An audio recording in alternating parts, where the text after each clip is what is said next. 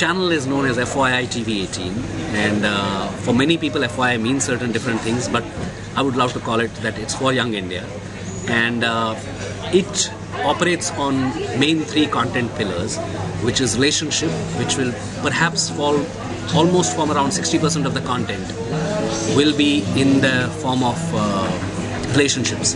Then you have home improvement, and then you have food. These are the three main key pillars of content, and whatever you would see, whether you would see food or whether you would see home improvement, it's all with a bedrock of relationships at the base. So it's all about inclusive viewing and all about a progressive mindset.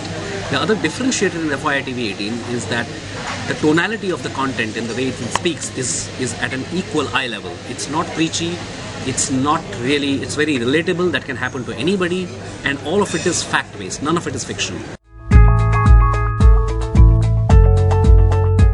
The expectations are always very, very high.